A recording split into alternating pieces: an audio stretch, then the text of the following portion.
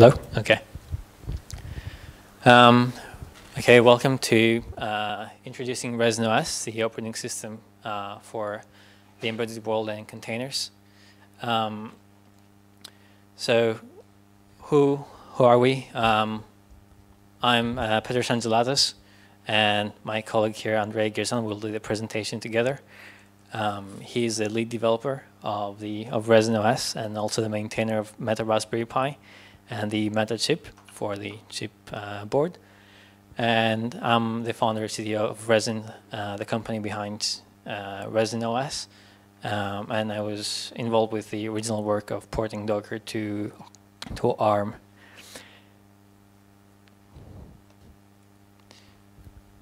So today we'll talk about what is our mission and why did we even build an operating system, some history, and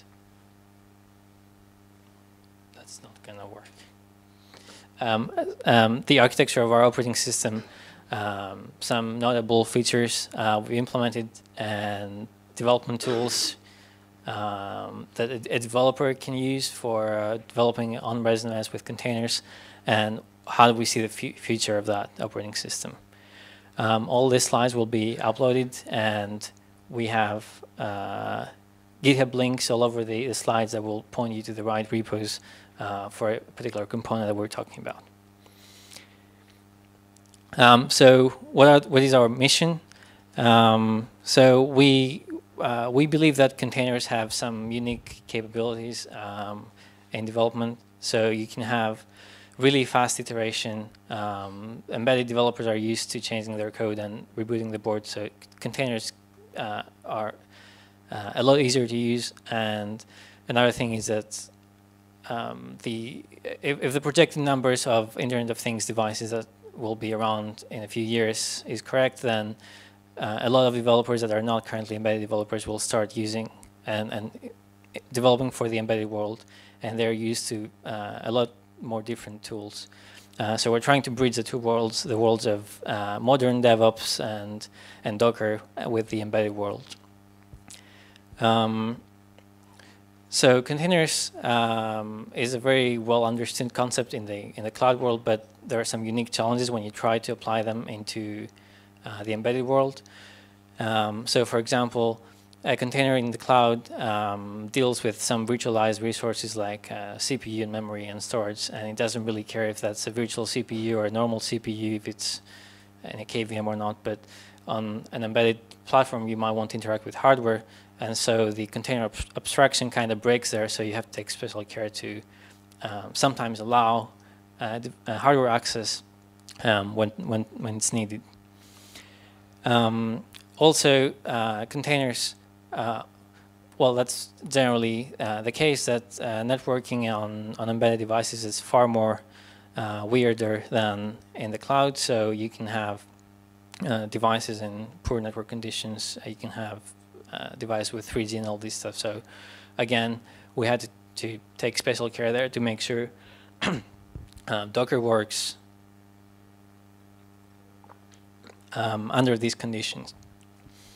And another big part of our mission is making the operating system a friendly place for a developer to work on. So we're also providing some tools that will make that easier. So the history of resinOS. So resinIO is a company. So whenever I say resinIO, I mean the company, and resinOS is a project that we're releasing today. We didn't open source it today. So we started 4 years ago, and the reason we're involved with the embedded stuff was we were managing 200 devices in the city of London for 2 years, and we found most of the tooling available for that job to be pretty primitive and a pretty hard problem. So we were spending a lot of time developing for the infrastructure rather than our product. So at some point we said, let's try and fix it. And so this is how resinIO, the platform, was born. And to make resinIO, the platform, a thing, we needed to have an operating system that we would run our devices. So in the beginning, we were wondering how we should go about that, and we tried various things. We tried modifying an Arc Linux distribution. We tried modifying TinyCore. We had the requirement was to have a minimal thing that we could port to a lot of devices, but both of these approaches were limited, and we figured it out pretty soon. So we finally settled on Yocto on January 2004. We open sourced the code in a bit more than a year ago, in July 2015, and it has been in very active development. And we've been running that in production for 2.5 years, and it's been running on thousands of devices.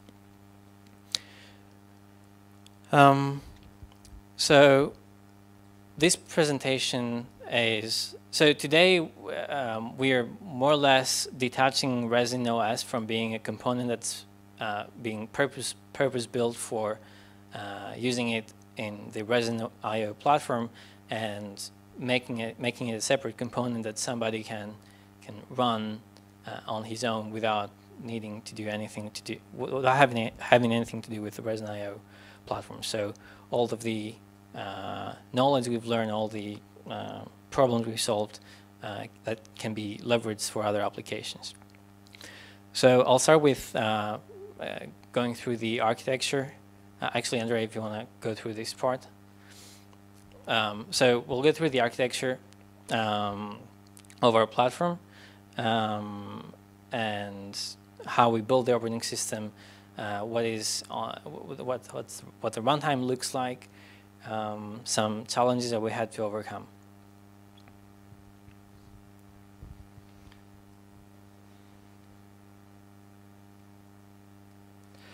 Hi everyone, I'm Andrei. First of all, why do you choose Yocto? Because our build system of choice right now is Yocto, and we are using it basically because it's minimal, it has low footprint, and it allows easy patching. That basically we can stack layers, and then we can advertise them as being hardware specific or not. And then based on it, we can add patches that are specific to boards, or they are just generalized across all the boards. Board vendors usually supply Yocto BSP. They tend to be kind of a unified or accepted way of delivering BSPs nowadays. Freescale does it all the time. Androids do that. Raspberry Pi has the community across BSPs, Yocto BSPs, and so on. Device support comes pretty easy. Obviously, we still have to patch it, we still have to configure, but we have kind of out-of-the-box experience with the board supports. How do we structure this? We basically have for each device a resin board repository, which is a collection of sub-modules, and it gives you a setup of a build. I don't know how many of you are familiar with Yocto builds, or have you done one before? Can you raise your hands? Oh, basically everyone. Okay, so we define a resin board repository. We create sub-modules that are basically dependencies of the build, and then we stack different layers. We have the meta resin, which is the core operating system, and then we have a meta resin board, for example, meta resin Raspberry Pi, which are changes specific to that board. And obviously, we have Poki and MetaOE, so the dependencies that are for the operating system. So one repo per board. Why do we do that? Because we want to make sure that we can we don't affect builds, and we don't by mistake change or append recipes from another layer because there is a bug or something in the BB append, for example, something like that. So we want them separated. Submodule for dependent layers, I already said that, and each board can move independently. Okay, so Meta Resin, it's our main resinOS layer. It's basically the common part of all our supported boards. It has a lot of features. I will mention here automatic AUFS patching. That is, we develop a mechanism where we pull and match the current version of kernel with patches of AUFS. We pull them, we apply them after the patch task, and we roll the build. We obviously detect if the kernel supplied by the BSP already has the AUFS support, so we just use it if it's there. Can pre-populate Docker images. That means you can preload from Yocto directly an image on your device. So for example, you want to create a build that has, let's say, Ubuntu on it as a Docker image. You'd be able to do it in the build system, so you don't have to waste time downloading on the target afterwards. So preloaded Docker images, kernel headers for out of the 3 module development. Obviously, when you have a device, you wanna develop stuff, and some of the things are kernel modules. So you need Simverse, you need configuration of the kernel. You have kernel headers, so you can build your modules over that.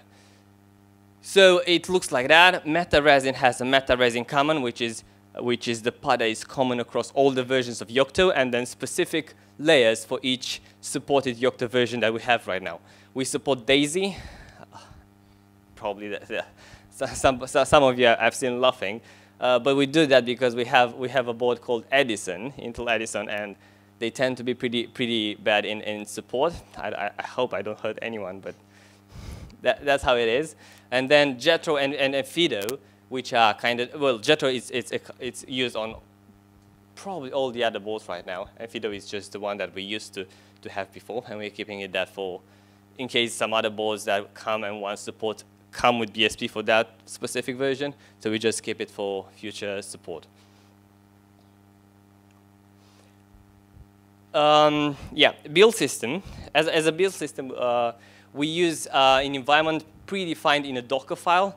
So what we do, we run all our builds in a container. So we have all the requirements, host configuration predictable. We don't have to redeploy a new server and reconfigure everything. We just have a new container and everything goes inside. Docker image artifacts. Where we use our OS as our operating system as a container. So we push this container to Docker Hub under that link handle, and basically you will have the entire user space pushed to a Docker image.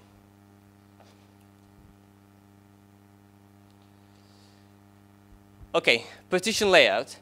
We use a separate rootfs and root state partitions.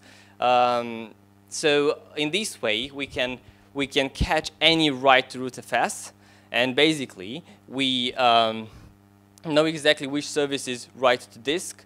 We have a dual root partition. We do that for updates, so we'll be able to switch AB, mechanism, green, blue, whatever you want to call it.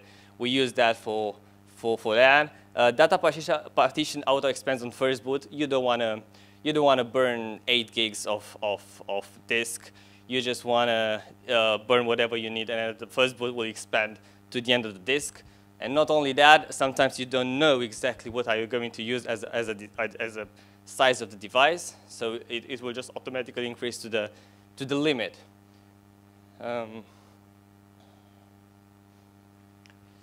Read-only root. One of the biggest struggles that we had to overcome over time was mutation of the rootfs, and that is try to keep things as pristine as possible so we can do updates easily. We don't have conflicts. We don't have to transfer things across updates and so on and so forth.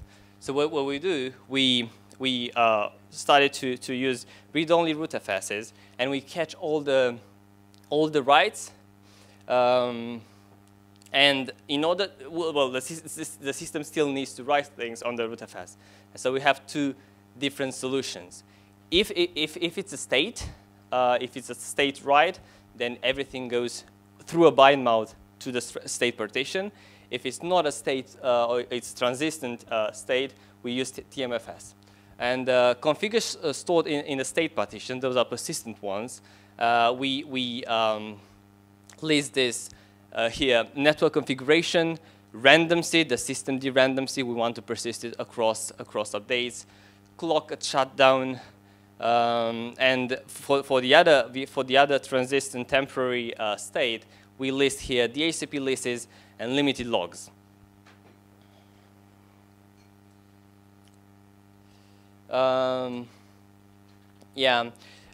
Read-only root gives us a couple of features. It gives us a cleaner separation. It gives us OTA updates, which are super simple now because we don't have mutations.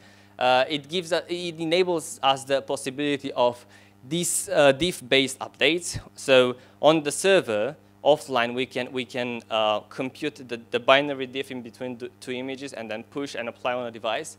And it doesn't give us the problem of leaving the state behind. That is, we have to transfer configuration across updates. We have to handle all the files that were modified and transfer them on the new update. Okay, and we can talk about it. So the architecture of the partition layout has some other interesting properties. So one of them is the compartmentalization of failures. In the system that we presented, the data partition is where Docker containers are installed and run, and so most of the I/O activity will be happening on that partition, which is separate from the root partition, and therefore the likelihood of a failure happening would be in that partition, and the device can definitely survive file system corruption there. The root partition is never written to while in use, but also when we do an update, not only we will write the new update to disk and sync it, but we'll also read it back and verify checksums just to make sure that it's been written correctly.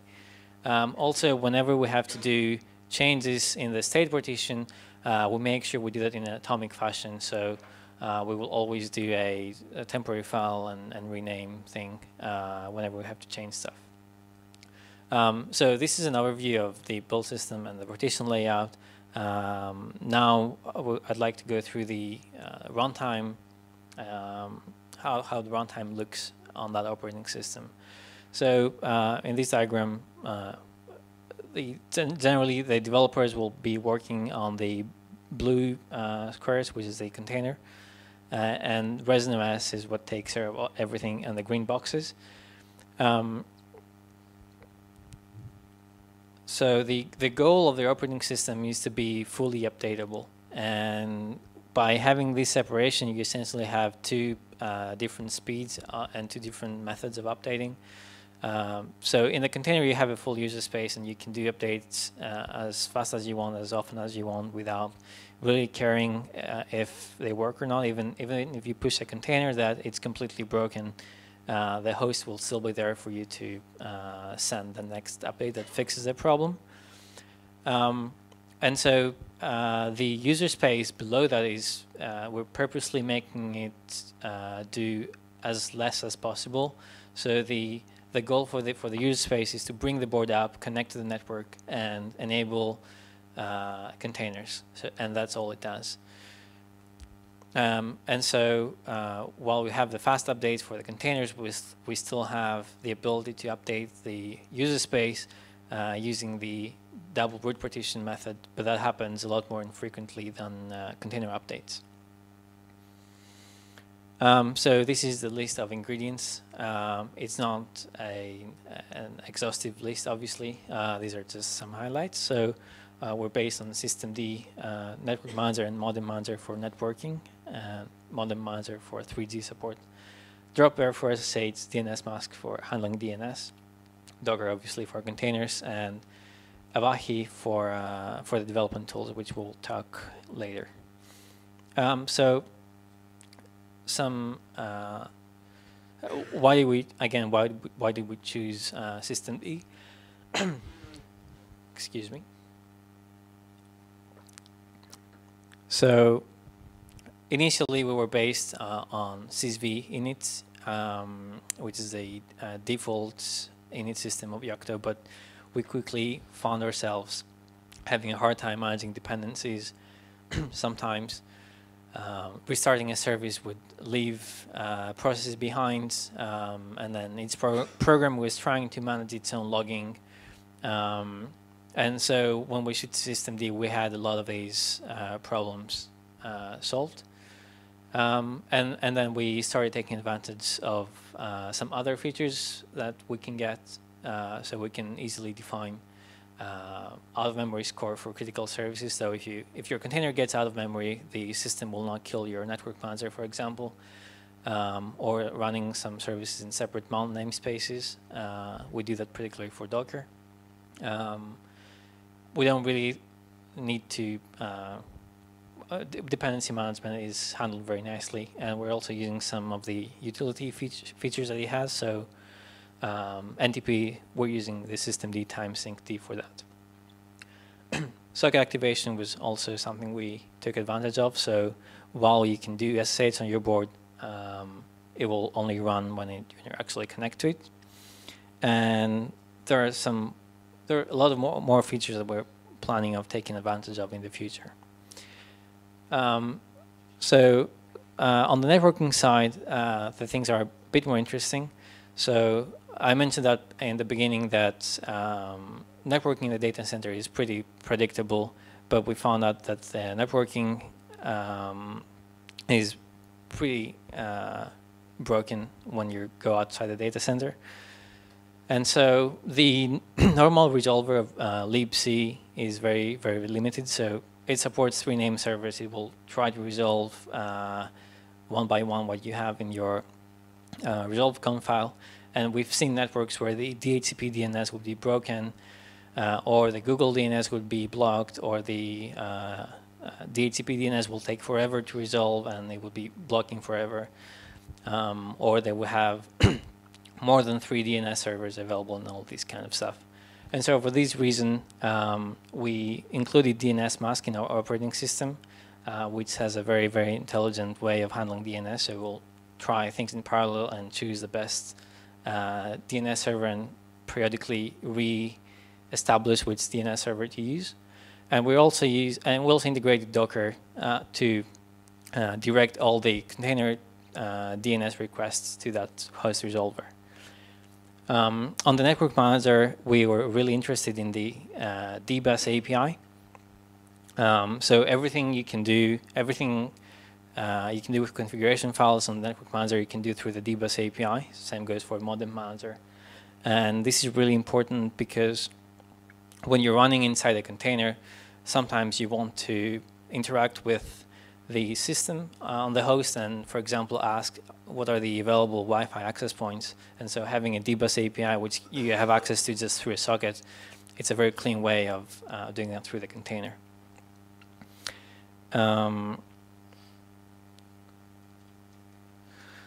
So Docker, well, which is the main component that enables running containers. So we mentioned that we are automatically patching the kernels with AUFS.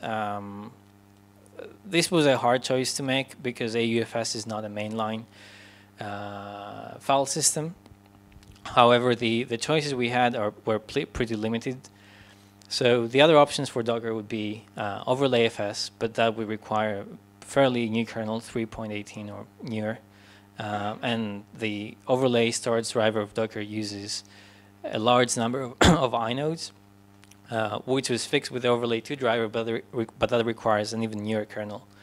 And the other options were BitterFS, Device Mapper, or ZFS, which pretty much rule out any NAND-based device. And we wanted to be able to support NAND-based devices, so this is the reason we are now on AUFS. We have backported some stability patches of Docker, so these are already on the Docker source code, but not on version 1.10. But basically, they allow you to have atomic operations on the file system level, so that if you pull the power plug, you will not end up in a weird state. And the journal driver is also another important thing. So Docker by default will run your container and will catch the standard out of your process, and anything you write to your standard output will be logged in a JSON file on disk. So that was really bad for SD card where or flash memory where. And by integrating the journald backend driver, everything goes to journald, and we have a central place there where we can control if the logs will stay in RAM, how much of them will stay in RAM, or if we have much more control on the logs there. And another thing is that we also enable seccomp on any board that is built with MetaResin, and Docker will take advantage of that and will run the container with a default seccomp profile.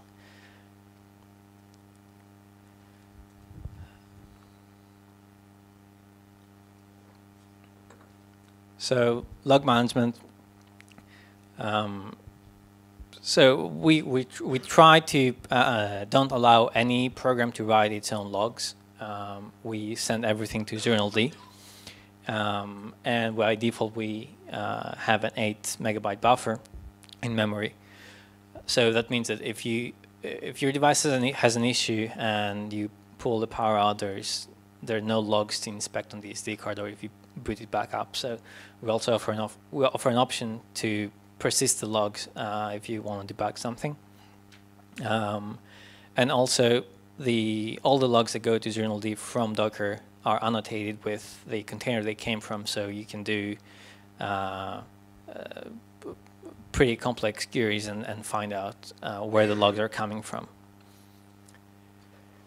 And another important thing is by having a central place where all the logs go, and that is particularly important in use cases that we see from our customers. When you have a fleet of devices deployed, you probably want to be sending a stream of logs back for storage and maybe run some analytics on them. So having a central place where everything goes is very helpful to accomplish that. All right.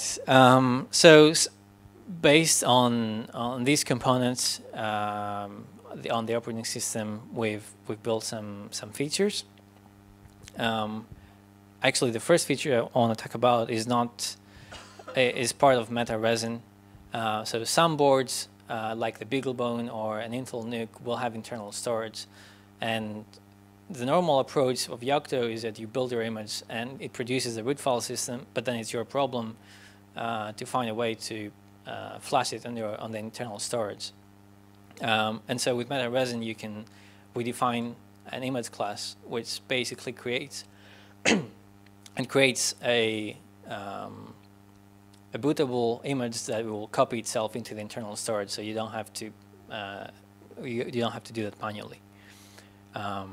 And it would provide feedback through LEDs on the device. Another important thing is host-less updates, and there are a large amount of options, and a lot of people are talking about it in this conference as well. So it's an area where we spend a lot of thinking and engineering on, and Resin Hub is our current approach. However, it's definitely still under development, so don't expect a production-ready polished solution. So our current approach basically is taking advantage of the partition layout that we've chosen in MetaResin and do the updates by putting the new version in the inactive partition, validate everything, change the bootloader, and reboot the device. So this method is used by a lot of projects. However, it's costly storage-wise, so you have to have double the space to do the updates. And so we're experimenting with some more advanced techniques which will reuse space for files that haven't changed in the case of OS3, or it will reuse space for common layers in the case of Docker. And specifically, the integration with Docker in Resin Hub. We thought, so Resin, when you do an operating system update, you essentially have to download a new user space and put it in your inactive root partition. And doing that with a tar archive when you have Docker felt wrong. So Docker is a tool where you can, I mean, a container image is a user space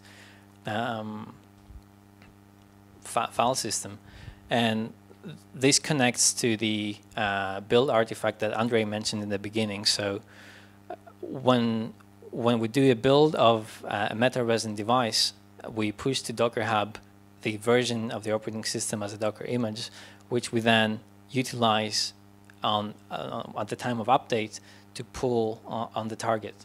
And so Resin Hub will use Docker to pull the new update. It will unpack it and do the update. Now this opens up the door for utilizing other Docker features. For example, you can have signed images, and you don't have to implement it yourself. We also have a pretty good programmatic API for managing, fetching the images, managing which are installed. And an open question, but we are again thinking a lot of is, can we unify the containers and the host operating system? And so if you think about it, in the data partition, you basically have multiple sysroots whenever you pull a container. So it should be possible to boot into one of them, which is similar to OS3 as well. Other features which have to do with how we develop the operating system is that we have a lot of automated testing around the board. So we're moving fast, but then we also have to test. So we've taken two approaches here. One is the automatic emulated testing, and so we have two QEMU targets that we use to test on every pull request that the new version of MetaResin will boot, that the network is working and it's integrated with our Jenkins system. And the other is that the automated hardware testing, and we've built this small piece of hardware which you can find schematics for in that repo. And it basically allows you to instrument a board and let's say a Raspberry Pi. And so you can have a programmatic API that says, write these things into the SD card, now power on the board, now pull up this GPIO, now check this GPIO. So you basically have a programmatic API to on a device, and with this one we can do a lot more advanced testing. We can see if the provisioning works, we can see if the Wi-Fi works, and all kinds of stuff. This is the current list of devices we support. There are currently 22, I think, and most of them are ARMv7. But we have at least one candidate for all these architectures. And the important thing, which was also mentioned in the beginning, is that by using Yocto, but also the way we structured MetaResin and its abstractions, it's fairly easy to add a new board, and we really try to make the board-specific changes required to support the board as few as possible.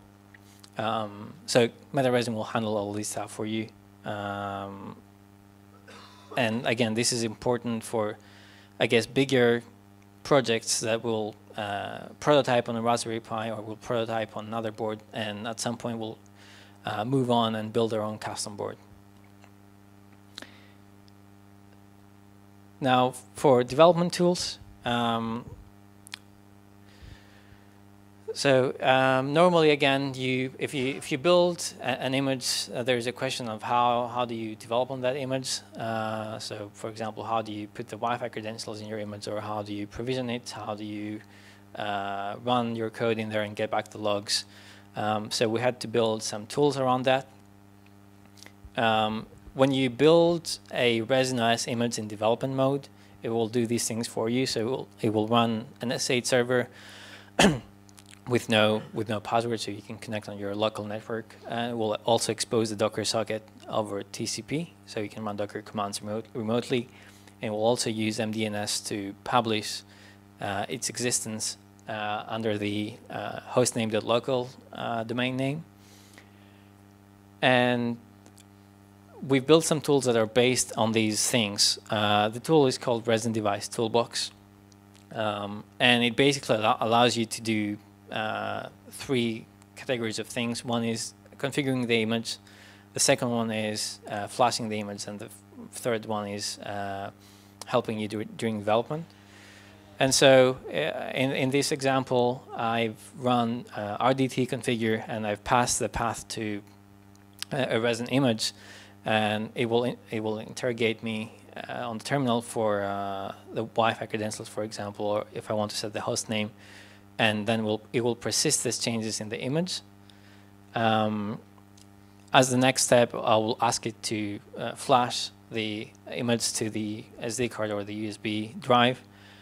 Again, obviously you can do that with DD as well, but the good thing about this method is it will try really hard not to select a hard drive, and will also validate the. I see somebody laughing, but this has happened to me for sure, and I'm pretty sure a lot of people have killed their hard drives with DD. But it will also validate the SD card back. So some SD cards will corrupt the thing as you write it, and you will find out much later. So this is also an added bonus. And another thing we want to integrate into the process is bmaps. And so the write process will become faster by skipping unrelated sectors of the image. And during development, and this is, I guess, the most important command, the RDT push, you have, who has done Docker development here? Oh, a few people. So if you have your source code, which generally will include a Docker file and some other source code, by running this command on your source directory, it will discover the resinOS device on your network. It will connect to the Docker socket and push your and build your Docker file, and then it will run your container and give you back the logs. But at the same time, it will start an iNotify watcher on your repo, and whenever you change files, it will automatically rsync them directly into your container and restart the container, so you get a fast iteration cycle. And as a special case, if you change your Docker file, it will figure it out and it will rebuild your Docker file. Now, a question is, where do you find all these images to develop for a resinOS device? So we're also having a fairly big library of base images. So there are the resinOS Docker images that we mentioned in the beginning, but these are pretty primitive in terms of developments because you get a Yocto user space. So we're also providing base images for all these devices that have a Debian, Fedora, or Alpine user space. And for each one of them, we have an Node.js, Python, Golang, and Java variants, which basically include all the development tools for that particular framework. And they're mostly based on the Docker base images, and they follow the conventions. But we've also added some features there that have to do with running containers on embedded devices. So the future, as we see it, has a lot of things. This is just a list of things that we're thinking about, but it's definitely there are a lot of more things that have to be done. So compressed RAM and secure boot and watchdog integration, newer Docker versions. All of these things are needed, and there's lots of room for innovation, I think, on such an operating system, and we're definitely interested in your thoughts and what would you expect from such an operating system. And obviously everything I've presented so far that also had these GitHub links underneath is open source, so you can find builds of resinOS in the website. It was released. It was online 2 hours ago, so it's really fresh. You can find all our code, all the layers, the auto hats in our GitHub resinOS, and you can also chat with us in the resinOS Gitter channel. And we're using Apache 2 license for all our code. And yeah, we'll be more than happy to talk to you. All right. Do you have any questions? Yes. Do you offer any fleet management, or I saw this still offline, but do you offer a service maybe for managing more than just one? So the fleet management is what we do in the resinIO platform. So we're using the operating system to manage that. You can. The resinIO platform is not open source currently, but we're planning to open source that part as well. So today, what I would do is run an OpenVPN server on a resinOS device and have it connect to a server of mine, and then you could take it from there.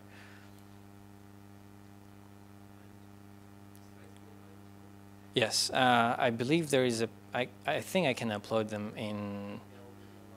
They're online. No. Yeah, I'll put them on the page of the event. Yes. Mm-hmm.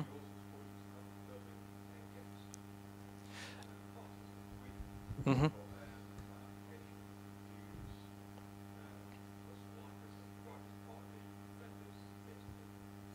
So for our purposes, we have done that for some components. So when we use resinOS in our product, there is one container that we built, and we use Yocto to build a container. So it's definitely possible, and actually it produces a really small container that our main motivation there was not custom libraries, but it was the size of the container, and it was the best option we had, and it's definitely a viable path. Yeah. Speaking of size, what are the sizes of typical root system and containers? Can you actually? So for a container, it depends on your base image. So if your base image is a Debian base image and you do a lot of apt-get installs in there, you'll fairly quickly go I don't know, in the hundreds of megabytes. So doing that becomes a big user space. Your other option, and that depends also on the language you want to run. So if you have, for example, a Golang project, you can build your Golang binary and just have a Docker image with a Docker binary with the Golang binary. So that would be really small. Also, you can do what he said about creating a Docker image based on Yocto.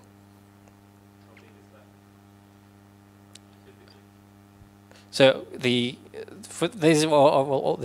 numbers were for containers. Our operating system currently has 300 megabytes size for its partition. There are definitely ways of shrinking that. I mean, it's being on purpose over provisioned. One of our biggest challenges is Docker. So the Docker binary currently, if you want to include Docker 112, all the binaries are 60 megs, I think, in total. So this is the biggest contributor in size in our file system. But we have ways of getting that down to 20. So it will be a lot smaller. And again, the fact that we do dual root partition updates means that we get double usage from that. So finding a way forward on that front will also reduce the space requirements. Yeah.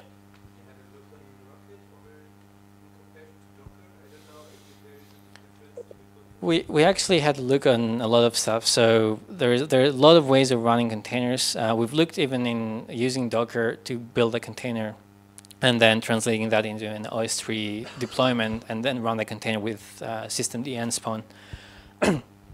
or the recent RunC. The problem with all these is that when a developer uses such an operating system, he will almost certainly expect the Docker API to be there. And so if you want to provide the Docker API, you have no other option other than running the Docker daemon. I'm not sure if we're gonna ever abstract that in the future, so you can interchange container managers. But currently, yeah, it's Docker specific. Yeah. What about the root file system? Sorry. Something like SquashFS? Yeah. So SquashFS was a we thought about that. The main issue with SquashFS that we have is that we want to do diff updates, and if you compress a file system with SquashFS, then if you change part of the file system because of the compression, the bit stream changes a lot, so the diffs become basically non-existent, and so we will lose the benefit of bandwidth reduction on that front,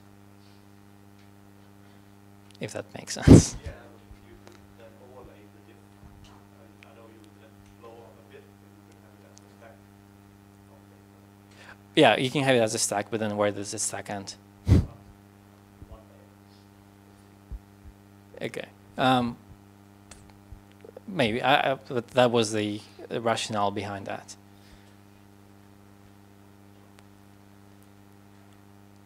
All right, thank you very much.